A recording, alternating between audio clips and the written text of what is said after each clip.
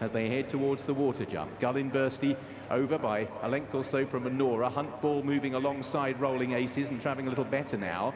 And Maggio is last of the 5.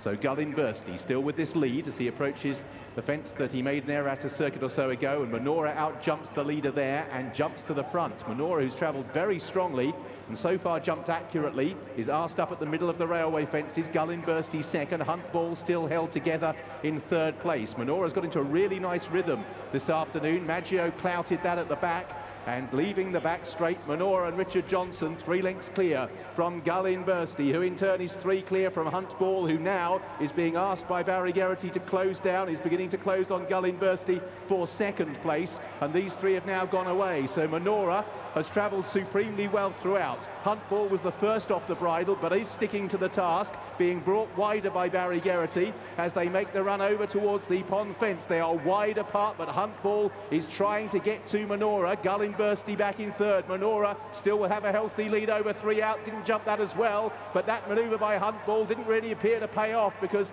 he's now looking leaden-footed outside Gullinbursty. They're well away now from Rolling Aces, and Menorah his to lose really as they approach the second last. Again asked up, again delivers a big lead. Gullinbursty and Hunt Ball are toiling in Menorah's wake, and Richard Johnson, Philip Hobbs and Menorah come down towards the last. This is the final fence. Menorah, exemplary so far, pops over the last far more economically and less flamboyantly, but all important, it was safe.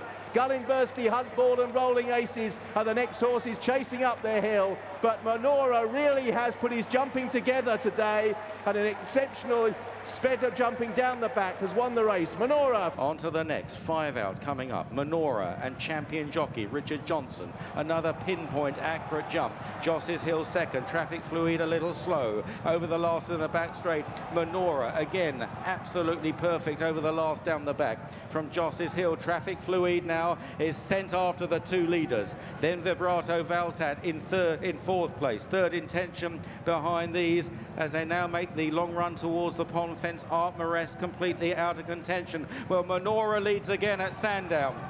Menorah by 2-3 lengths. Can he win for the 4th year running in this Bet365 Oaksey Chase? And he's got them at it. Traffic Fluid in second under pressure, and then Joss's Hill. Here's 3 out the pond fence. Menorah over safely by 4 or 5 lengths to Joss's Hill. Traffic Fluid back in third, making heavy weather it now, and Menorah turns for home with a growing advantage, approaching the second last. Menorah and Richard Johnson has to shorten up. Not his best effort, but he's 10 lengths clear now of Traffic Fluid, and then Joss's Hill and Third Intention and Vibrato Valtat. The final fence coming up for Menorah. Can he get over it safely? He meets it spot on. Menorah, he's safely over this handsome, beautiful horse, a chasing matinee idol up the hill. Traffic Fluid giving hopeless chases second. Menorah's getting a bit tired. The advantage is being dwindled away, but up to the line, Menorah for a 4th win in the Oaksey. Middle of the railways, Alfarov back in 5th position.